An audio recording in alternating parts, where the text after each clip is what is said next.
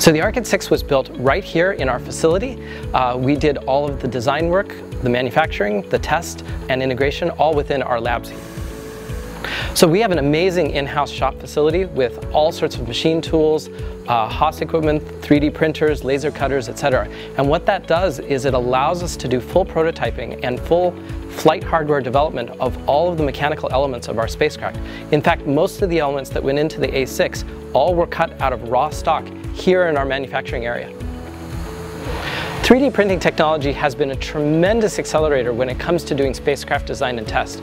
We can turn around a part from a design to something that we can actually build and integrate very, very quickly, and that's all enabled by the in-house 3D printers that we have.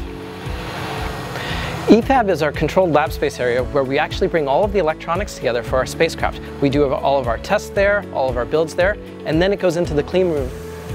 The clean room is our high bay area where we take all of the different pieces of the spacecraft and then bring them together for final test and integration.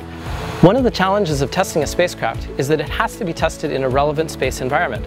Our TVAC chamber lets us test the spacecraft in a thermal vacuum environment, just like it was on orbit, and that ensures that when we get to space, it will work as expected.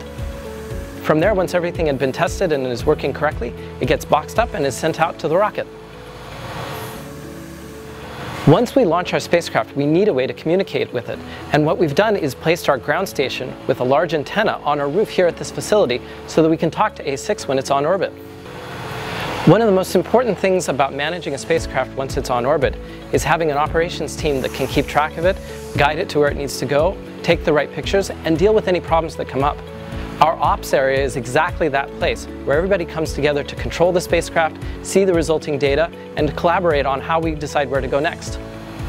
One of the key choices we made early on when developing Arkyd-6 was that we wanted to develop as much of the technology in-house as possible.